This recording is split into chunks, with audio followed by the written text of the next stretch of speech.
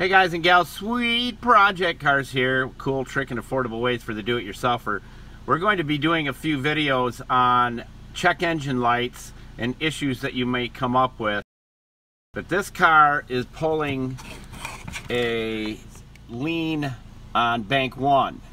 And if you scan down, it is also pulling a mass or volume air flow circuit low, P0102. I'm going to show you a couple of ways to check and start ruling out issues and possible things that are causing the problem here. So let's jump over and do that right now. Buscar en el show más de la descripción de video para todas las herramientas.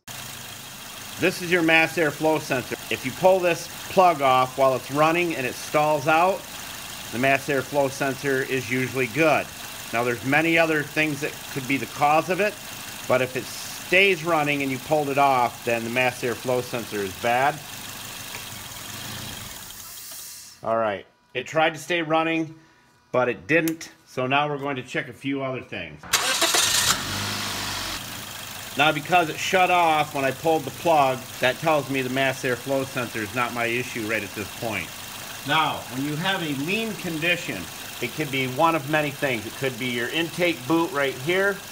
It could be a vacuum leak. It's sucking air, leaning out your air-fuel mixture.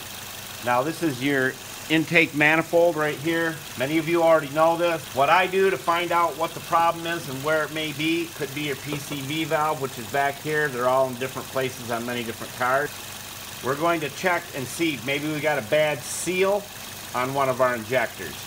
Now I'm going to spray it around do this on a cold engine, spray it around on the hoses.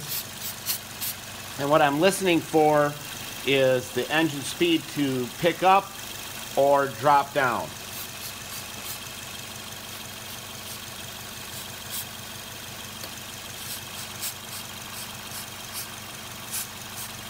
All right, nothing there.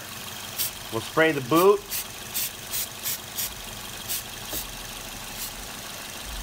Nothing. Now what I'm going to do is spray the intake, because you could have an intake manifold gasket going out. We're going to spray that and see what happens. Now we're going to spray each injector right around the base of them.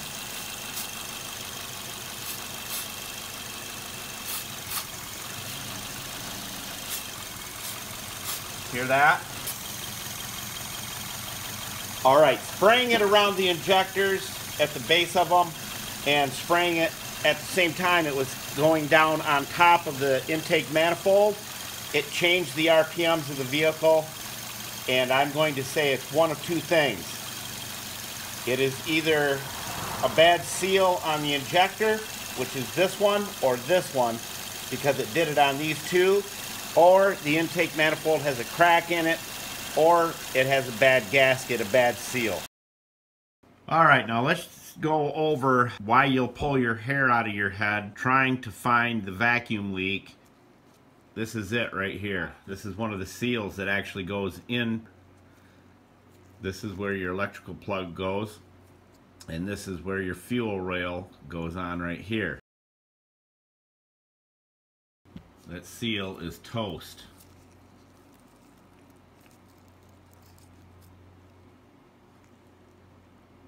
Now, the other one that I was spraying, it's all cracked up. Not good. So don't rule out your injectors. Also, you get a chance to check your injectors. You can look at the screen right here, and if you can see it, you can see that it looks dirty in the screen, the very center right there. Then this one was pinched. Somehow they messed that up. That's not helping anything. And this one is dirty. You can see the dirt inside there. And of course you can't take the screen out of there, but you can see the dirt in it. So for $100, change your own injectors. It's not that bad to do. It's real easy. This seal is in good shape. That's what it's supposed to look like. Nice and pliable.